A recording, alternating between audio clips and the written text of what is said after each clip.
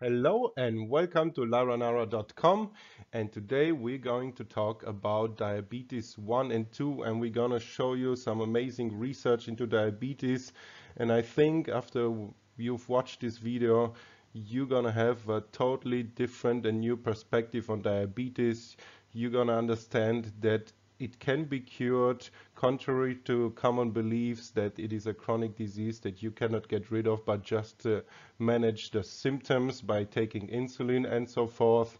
But as you will see in this video, this is maybe not the complete and utter truth. And if you haven't watched it yet, we also brought out a video on a so-called diabetes free that is caused by electromagnetic sensitivity. If you haven't watched it yet, I highly recommend it.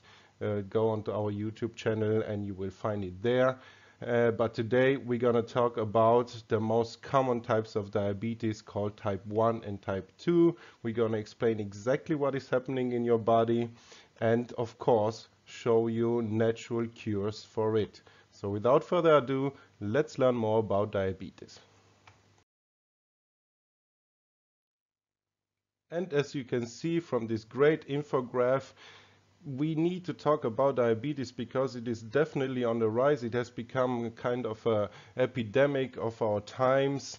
It's related to many factors, our lifestyles, etc. But as you will see, not only.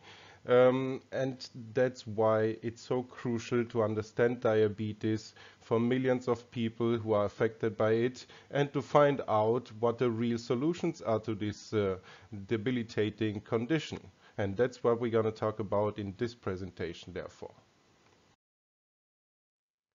So, if you have diabetes 1 or type 2, you've probably been told the following: that you have an incurable chronic disease, that you need to be treated with medications in order to keep your blood sugar under control, and that you need to follow the low glycemic index diet recommendations.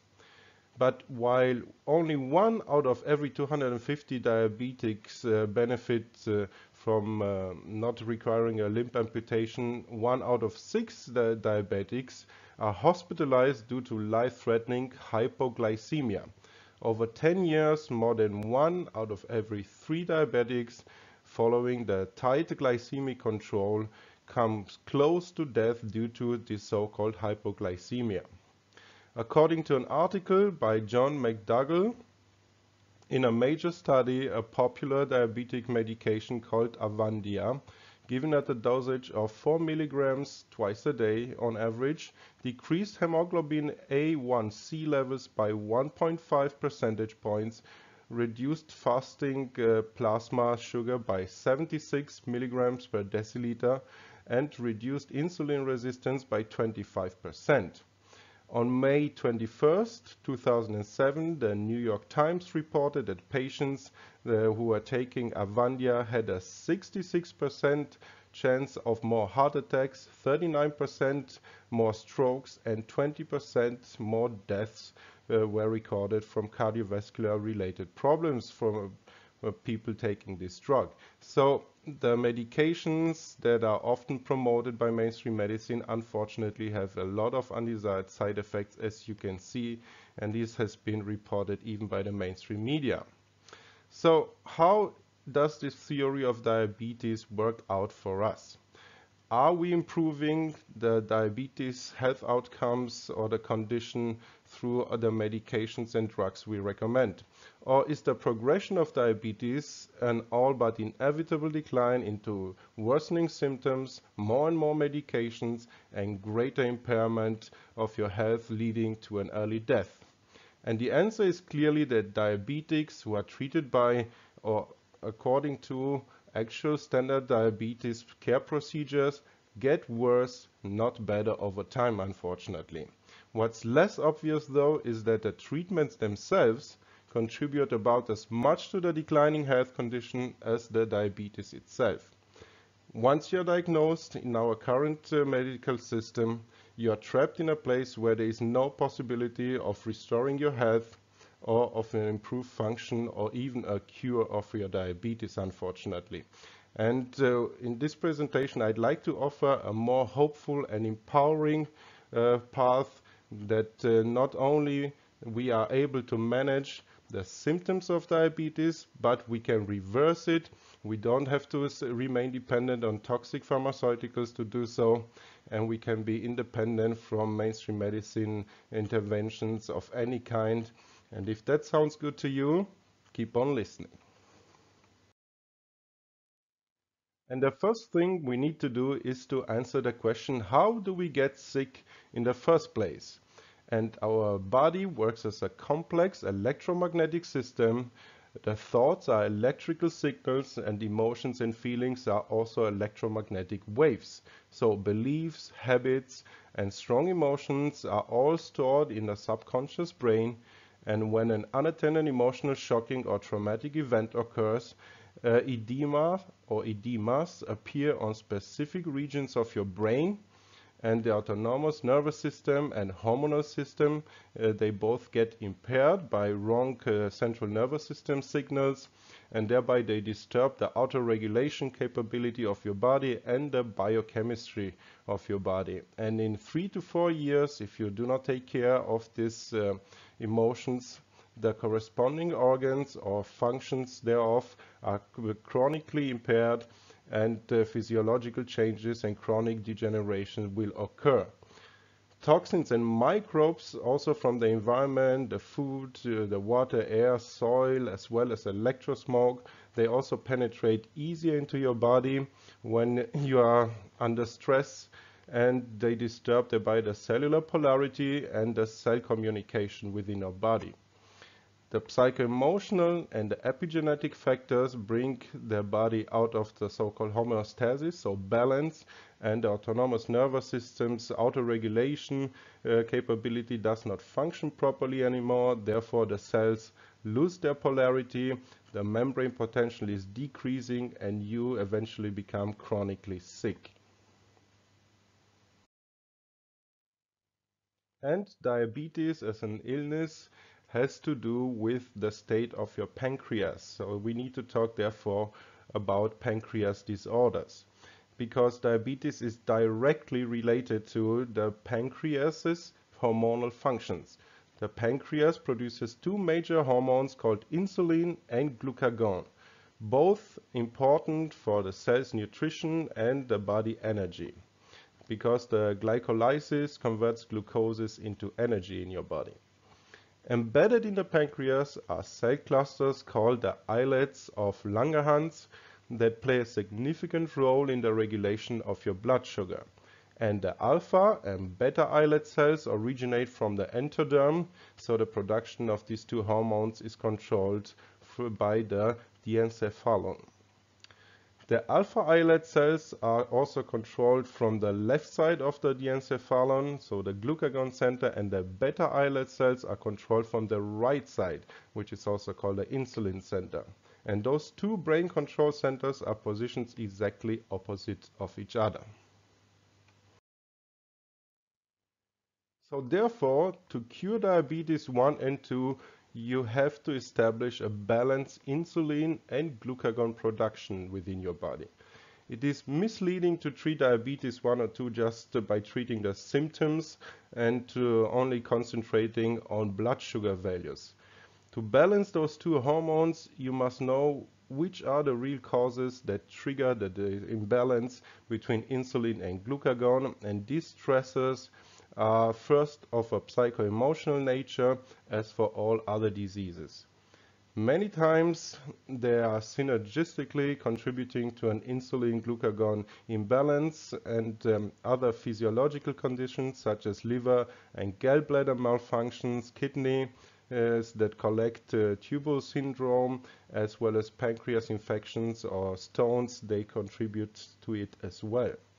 Pathogens and parasites also play a very important role in diabetes, as we will see.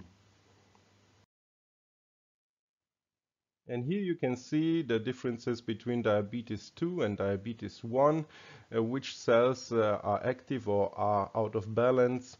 and the symptoms you need to look out for, as well as the biological conflicts. So let's go quickly over those. Diabetes 2, it has to do with your pancreas alpha cells.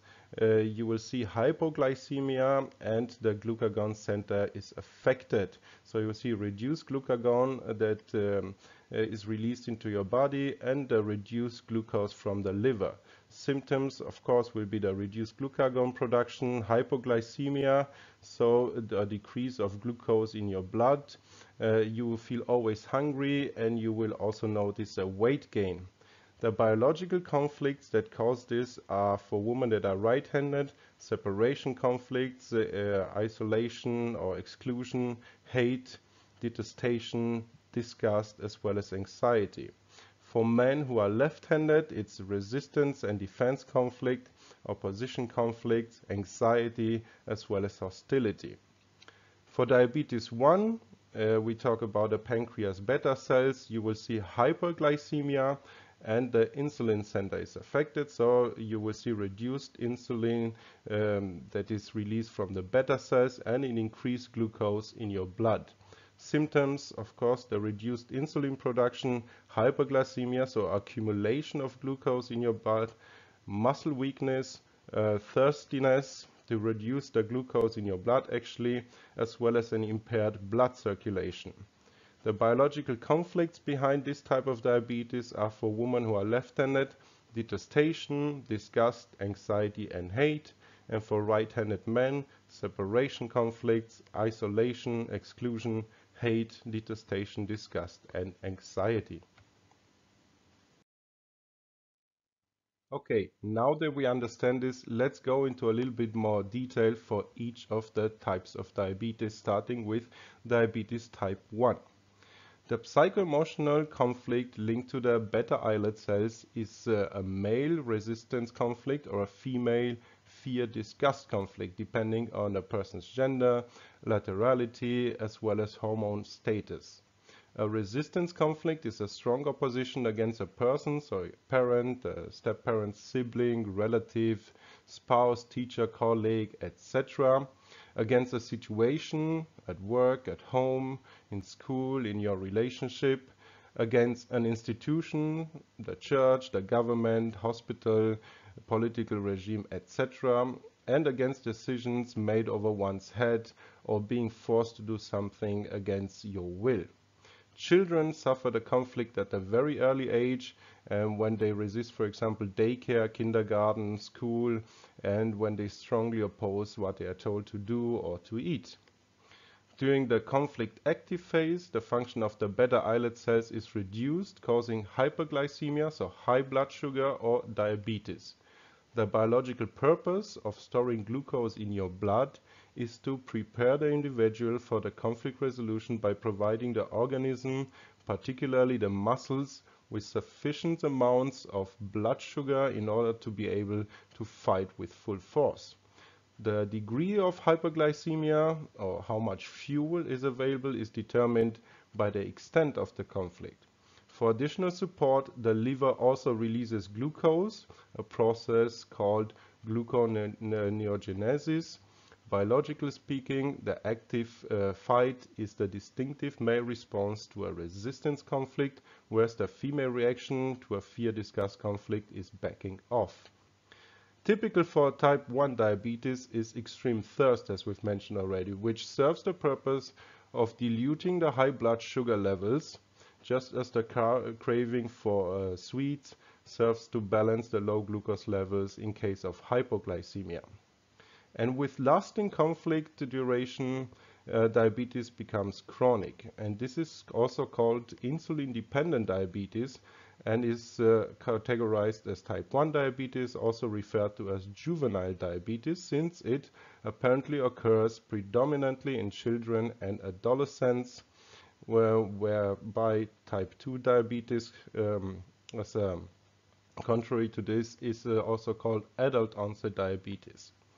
In this case, insulin therapies and dietary measures are vital until the conflict has been resolved.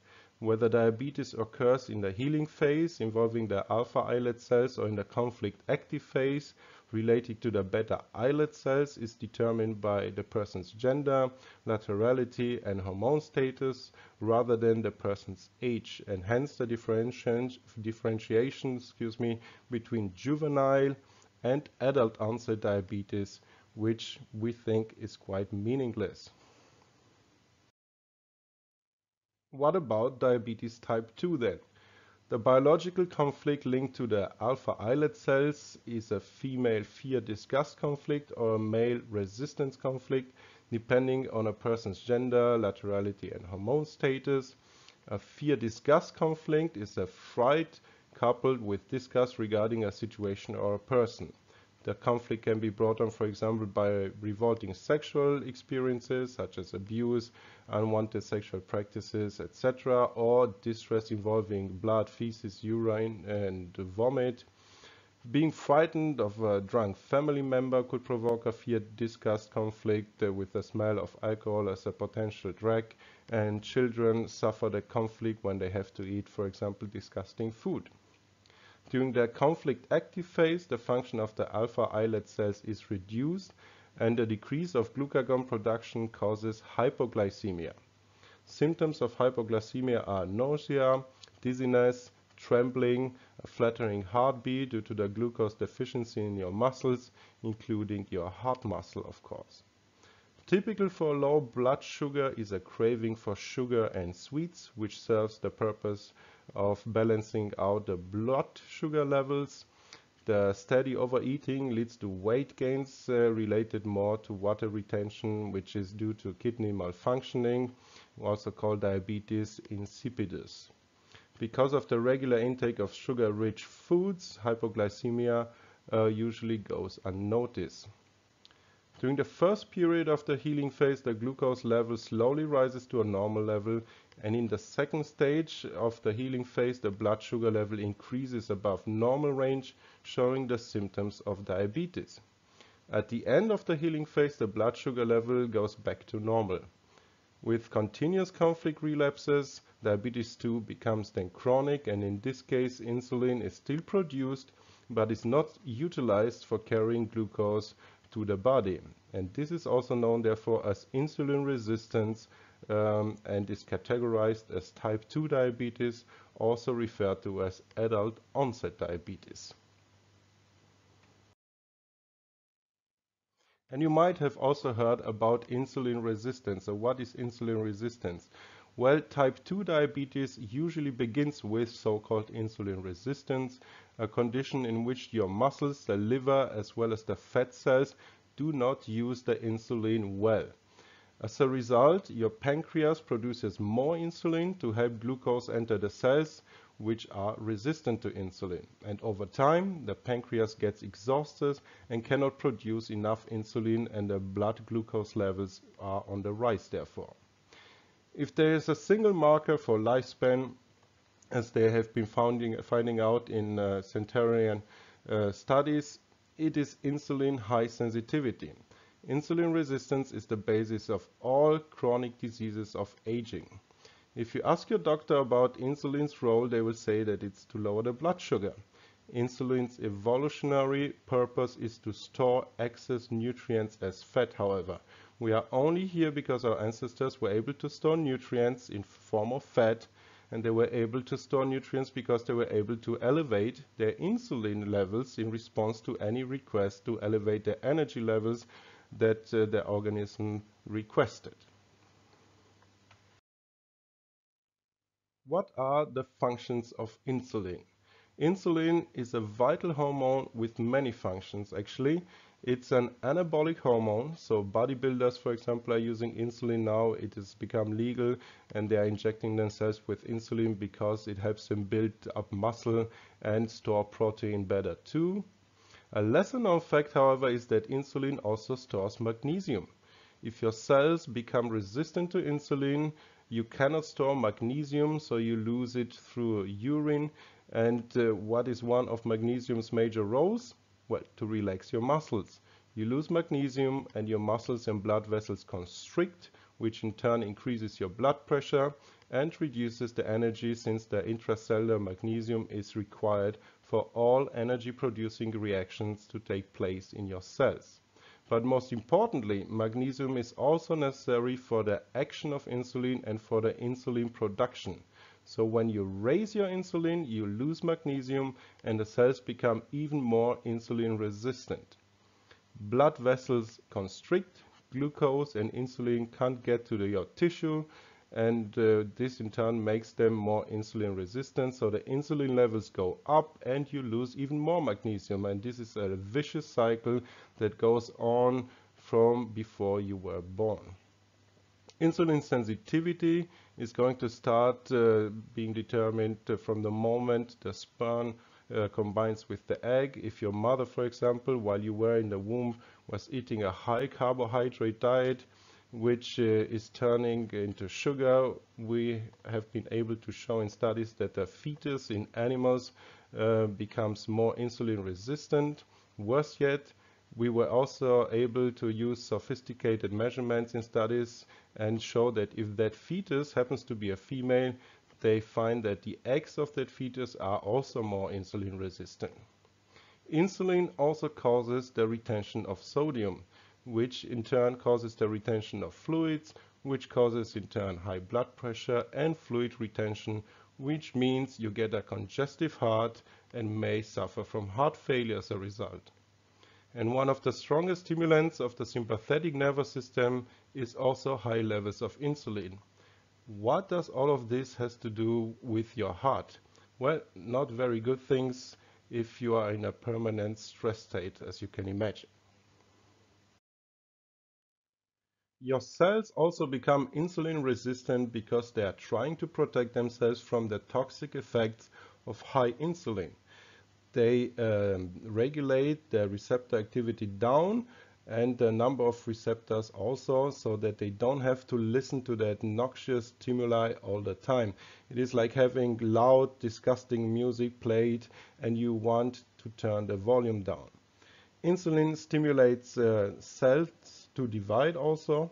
In all of the cells are resistant to insulin, we wouldn't have that much of a problem. But the problem is that all of the cells don't become resistant. The liver becomes resistant first, then your muscle tissue, and then the fat. And when the liver becomes resistant, insulin suppresses its production of sugar. And when you wake up in the morning, it is a reflection of how much sugar your liver has produced. If your liver is listening to insulin properly, it won't make much sugar in the middle of the night. If your liver is resistant, those brakes are lifted and your liver starts making a bunch of sugar, so you wake up with a bunch of sugar in your system. The next tissue to become resistant is your muscle tissue, and insulin allows your muscles to burn sugar. So if your muscles become resistant to insulin, it cannot burn that sugar that was manufactured by the liver for them. And so the liver is producing again too much sugar, the muscles cannot burn it, and this raises in turn your blood sugar. Insulin also increases cellular proliferation, and this means it increases your cancer risks. Fat cells also become resistant, but not in the first place. It is only after a while that they become resistant. It takes them longer to do so. Liver first, muscle second, and then third, your fat cells. So for a while, your fat cells will retain their sensitivity, but as people become more and more insulin resistant, their weight goes up and eventually they plateau. All of these major tissues become resistant, your liver, your muscles, and your fat, and your pancreas is putting out more insulin to compensate, so you are hyperinsulinemic. And you've got insulin floating around all the time, 90 units or even more.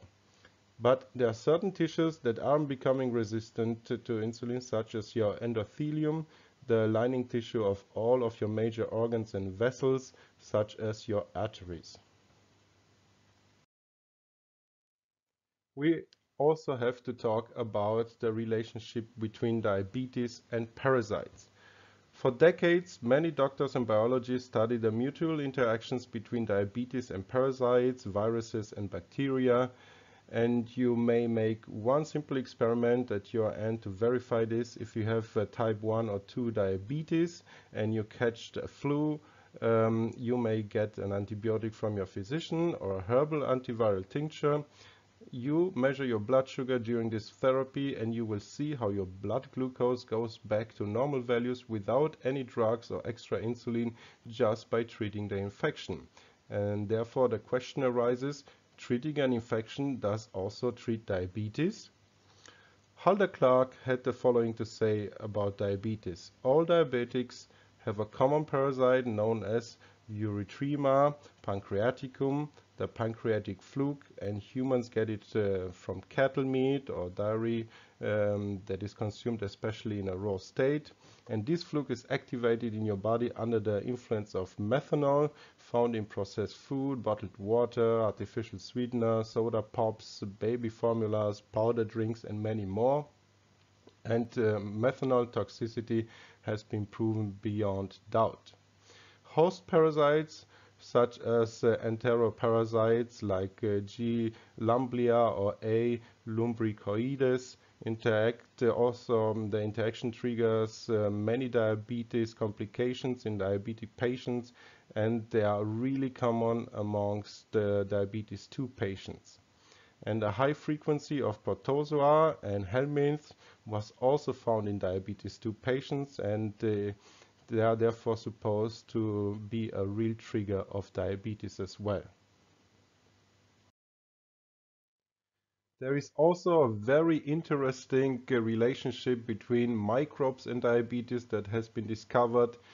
The intense infections in diabetic patients are due to the hyperglycemia that favors immune dysfunction, such as damages to the neutrophil, depression of antioxidants, depressed humoral immunity, micro as well as macro angiopathies, decrease in the antibacterial activity of the urine, gastrointestinal as well as urinary dysmotility, malign external otitis, rhinocerebral mucormycosis, gangrenous cholecystitis, pneumococcal infections, pyelonephritis, fungal cystitis, perinephric abscesses, gastrointestinal as well as liver infections, and oral and esophageal candidiasis, hepatitis B and C, head and neck infections, periodontitis, HIV,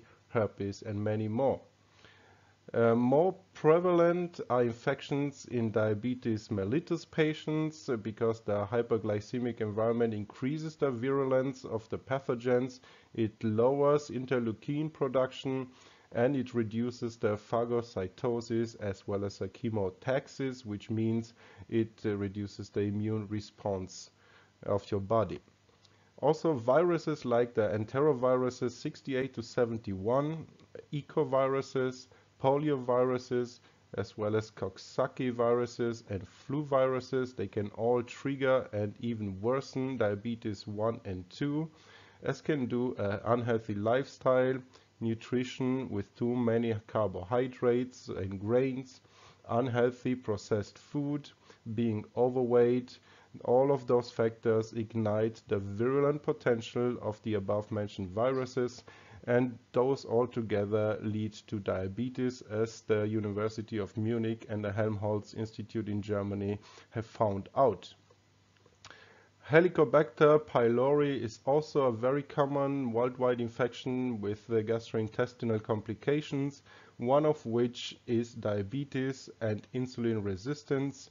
It has been found out that over 55% of diabetes 2 patients are also infected with this type of bacteria. And a research group at the UI Carver College of Medicine found out that prolonged exposure to a toxin that is produced by the so-called Staphylococcus aureus bacteria can cause diabetes 2, insulin resistance, as well as systemic inflammation. So any therapy, therefore, that is trying to eliminate the staph bacteria has also real potential for preventing and treating diabetes type 2. As people gain weight, they are also increasingly likely to be colonized by these staph bacteria with very strong skin reactions, and applying therefore glycerol monolaurate on the skin topically, it will kill this staph bacteria and will improve the health condition of these diabetic patients. Okay, now that you better understand what is going on in your body, how this insulin and everything works together, how parasites can affect you, etc., and emotional stress, of course, let's talk about solutions, natural solutions that are side effect free. What are the supplements and remedies that we recommend? Well, chrome picolinate and vanadil to increase the number of insulin receptors is great. Vitamin D3 together with K2 to signal the body that is not in hibernation with low metabolism. L-carnitine and taurine, which both activate the mitochondria respiration and the glucose conversion to ATM energy. Grapeseed extract, also known as OPC, to open up your capillaries. Coenzyme Q10, also ubiquinol, to activate your blood circulation. Vitamin C, as vitamin C has the same structure as glucose, so having enough vitamin C signals no need for glucose in your body. Nattokinase is great to thin the blood and to secure a better blood circulation. Magnesium, 1000 milligrams per day to assist the enzymatic process that we talked about. Quercetin is great, as well as MSM and alpha-lipoic acid. And there are also some great DMSO based remedies on that you can get exclusively at lyranara.me. We have the HERBESO diabetes well, HERBESO pancreas well, as well as the HERBESO gangrene cure, which I'm all gonna post the links for in the description box below for you. And there are also some amazing holistic devices available to treat diabetes and also to test for diabetes, for organ testing, for pathogens, etc. On the left upper part you can see the Vistron, which is great for testing as well as for treatment. Then next to it you see the Aquatone Professional, also an awesome treatment device. Energetical treatment devices, all of those works wonders and is very easy to use. You can even use it at home. On the bottom left corner you see the Kindling Easy, which will help you with your auto-regulation capabilities. And by the way, the Kindling Easy is also right now on sale. You get an amazing discount if you purchase it within the next few weeks at lyranara.com. And also very good results can be achieved with so-called galvanic therapy devices, such as the Veget Balance Home that you can see in the middle of the bottom row, and the TheraPro, which is the professional version of it. Galvanic therapy has been proven to work even for cancer and all of the most common conditions, including diabetes. So all of these devices, you can purchase them exclusively at lyranara.com. Links are going to be, as always, in the description box below. They all have been proven many times over the years, and they work a treat. Okay, time to wrap it all up and sum up what we've learned today. We've learned that there is a cure for diabetes, but it is only possible to cure diabetes if we identify the causes correctly first. It's definitely not going to be a simple therapy, because the type 1 and type 2 diabetes, as you've seen, are very complex health conditions, and they depend on many factors, such as the duration and the intensity of the biological conflict, your gender, your age, etc., etc. In tactical discussions with the patients, first try to help them to resolve their psycho-emotional conflict, so enable the patient to reduce this anxiety, disgust, the defense mechanisms going on, the separation conflicts, self-detestation, isolation.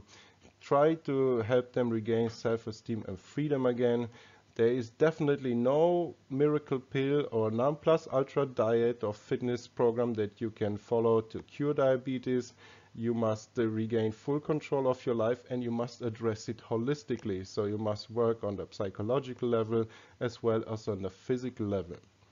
During the therapy, you always have to pay attention to hypoglycemia and avoid it, because this is definitely a very short pathway to death. With 150 milligrams or 500 milligrams per deciliter glucose, you will survive, but with a hypoglycemic shock, you will die. So sometimes a discussion about a psycho-emotional conflict can trigger high glucose in the blood, because the conflict evaluation acts as a relapsing factor. Careful with that. Check also the liver, the gallbladder, the kidneys, the pancreas physiology, as well as treat parasites, viruses, and bacterial infections. Certainly, you can also use temporary different preparations or insulin or low-carb diets or fasting or fitness programs to reduce insulin up to a certain level, but only when you also resolve the conflict. The diabetes 1 or 2 can go completely and can be cured completely. So it's all about a holistic approach. And to support your diabetes, you saw that we recommend also some great supplements and remedies. As I said, the great HERBESO products specifically designed for pancreas and diabetes conditions can be had exclusively at lyra.me. Links in the description box below.